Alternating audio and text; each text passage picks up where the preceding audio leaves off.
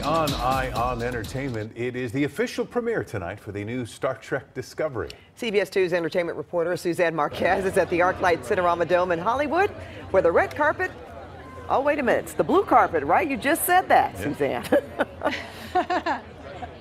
That's right, Pat and Rick. And I have Michelle Yeoh here, who is one of the stars of Star Trek Discovery. First of all, Michelle, let's just talk about this carpet. It's pretty impressive.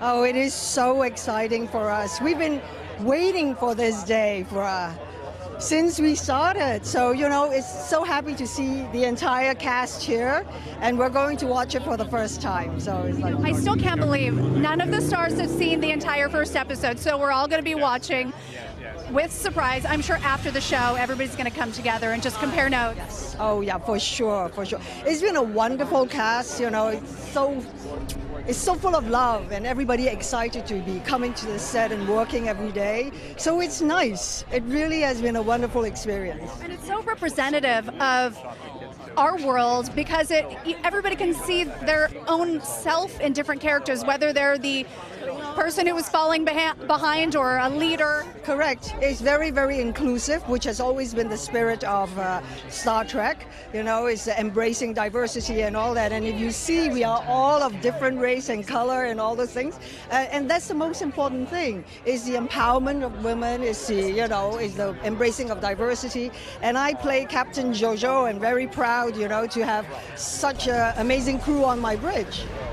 Yes, and you're an incredible captain. Sneak was our star. So we have lots of female leads. I was just talking to Julie Chen. She's like, just having female leads is revolutionary, even though Star Trek has been around for so long. Mm-hmm. But even from the first Star Trek, you know, the women always played important roles. They were not just the ones who brought you your files or brought you your coffee. They were the science officer. You know, they were powerful roles, and roles that made a difference. And, you know, today, yes, the 17 Sustainable Development Goals, one of them is gender equality and empowerment of women. But in the future, that would be a thing of the past. And that's what we're working towards. And I'm very proud that in Star Trek Discovery, that's what we're showing you.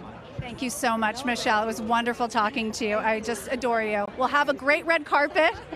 Love her in Crouching Tiger, Hidden Dragon, too. But this show, premiering this Sunday night, let's tell you how you watch it right here on Channel 2 Sunday night, but also on CBS All-Access. You can actually watch the first 2 episodes. You can sign up. It's $5.99 a month. But if you want no ads, it's $9.99 a month. And there are 15 episodes total. The show looks absolutely gorgeous, as you've been looking at some clips. Pat and Rick, I can't wait for Sunday. Look at around this carpet. It's an incredible cast and such an impressive group of people.